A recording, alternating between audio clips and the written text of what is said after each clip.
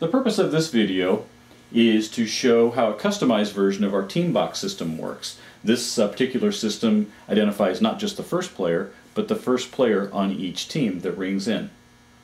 And the team box system is highlighted in another video that shows the basic features of how that system works. But I'm going to show the special features of this one. The team box system has a total of 4 team boxes, and each team box can have up to 5 players per team. You can plug in two boxes, 3 boxes, or 4 boxes. For the purpose of this demonstration, we're just going to show 3 boxes, and we won't use the 4th one in this one. When a player rings in on one team, that player is identified. Person rings in on another team, and a third team.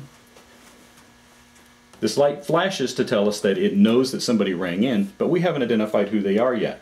If the first person gets the wrong answer, we press the button on top of the control box, and that takes us over to the second player. And if that person gets the wrong answer, we press the button again, and that takes us over to the third player. And then we want to clear the system. For the next question, we press and hold until we hear the chirp. And then we're ready for the next question. Now when the first player rings in on a system, every other person on that team is locked out. Notice that this light stays off. And when a person rings in on the other team, that has been recorded. But also notice that this light doesn't change. It doesn't detect these other 2. It only detects the first for each team. Since there's nobody else that's rang in, we'll clear it.